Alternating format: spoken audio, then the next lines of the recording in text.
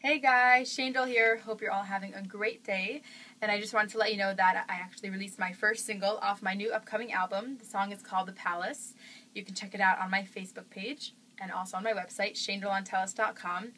And I also wanted to give you a little sneak peek of some other songs we've been working on because you've all been waiting so patiently for this album to come out, and it will be out in a few months, so look out for it.